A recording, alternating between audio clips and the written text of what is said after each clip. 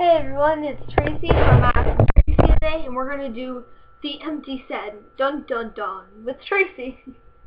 Alright, well I seem to misplace my eraser. Okay, got it. Sorry.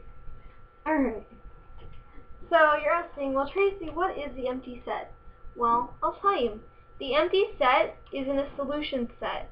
That means no solution or all numbers as solutions work. It can be used as a symbol like this, or it can be used as the empty brackets.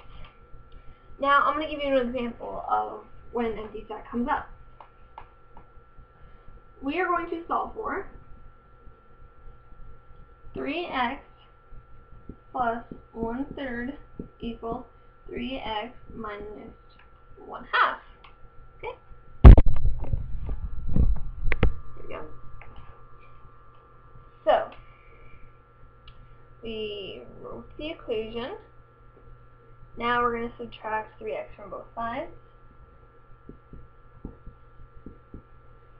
And what that does is it leaves us with 1/3 equaling negative 1/2. And that can never be true.